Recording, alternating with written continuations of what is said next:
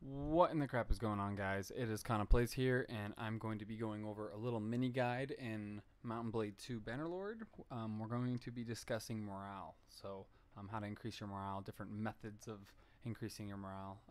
Yeah, so basically, if you're a new player, this guide will probably help you a little bit. If you are a experienced warband player, specifically, this guide probably is pretty straightforward and common sense. If you've played Mountain Blade before, you kind of understand morale in their game, how it functions.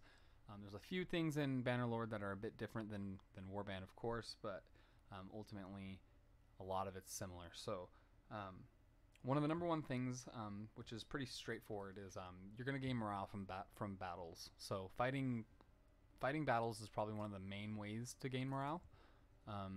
Generally, you want to have less troops than the amount of troops you are fighting. So if you're fighting battles where it's like you're 230 men versus 10, clearly that's going to take down the morale of your men. They're going to think like, well, what's the point? You know, like this is silly.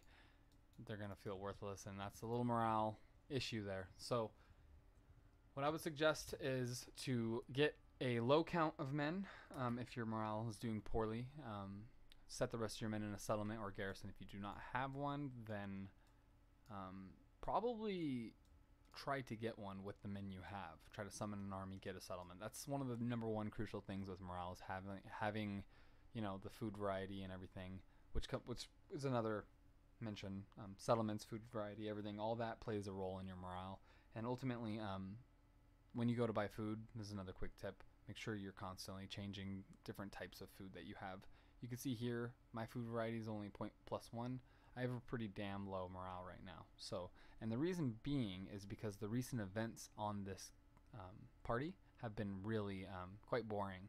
I'm in peace, not a lot is happening, and I have 22 men here. So your ultimate goal from this moment forward will probably be to find some kind of bandits or something that hopefully have more men than what you have. And you can see here, there's 21 bandits. So we'll go ahead and take these bandits out and see real quickly just how effective it may or may not be. So I don't know if he's faster than me. Oh, he is faster than me by just 1 point. So if he makes a few mistakes, we'll be able to catch him. And you know what? I just saw a group of 24. That'd be better for my morale to go get this guy. Here we go. Yeah, it'll be easier to catch. There we go. Okay, so this one has 2 more men than us. I'll just play the battle, show you guys. It's a real quick battle. And I was at a quite low morale, so hopefully this does prove to be effective. I've been doing it, so if it hasn't been effective, then I don't know how or where my morale's been coming from. Because generally, I looked at a recent save, a little bit of an older save, and I was doing well. So with morale, like it was a lot better with the recent events. So yeah, you definitely want to charge. You want to get a good cav group going. Oh, that was a fail. Alright, I'm going to take these guys out.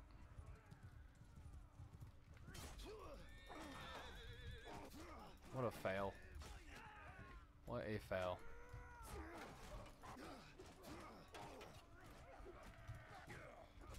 Yeah, I tried to record a series today. I tried to record a series on a new Let's Play series, and I unfortunately messed up the audio somehow. Actually, no, it wasn't the audio. The audio was fine. It was laggy. Incredibly laggy. Fool. You ain't gonna do that. Oh, I love the ragdoll mechanics in the game. Surprised it's taking so long.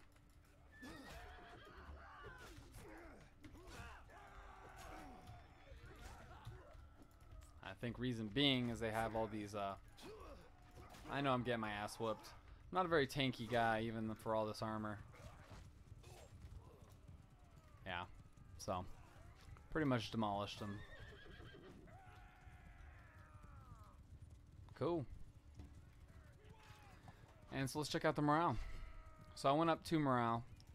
Not a crazy amount, but to be fair, it wasn't a crazy more amount of men. So it'll always be positive as long as you're getting more men than, or fighting more men than you have. So That wasn't a very good example. Sorry about that. I figured it would be better, but if you could take 21 men and find like a group of 50, 60, 70 looters, for instance, it the game just naturally plays a role in numbers, and it gives them the quote unquote advantage. But yeah, with enough really good troops, you'll just wreck them. You'll just wreck a bunch of looters. I saw a group of 80 looters this way when I came over the little peninsula here, the crossover. So I can head over there and I could do that, but it's not a big deal. I just wanted to discuss that is a effective method of gaining morale. But regardless,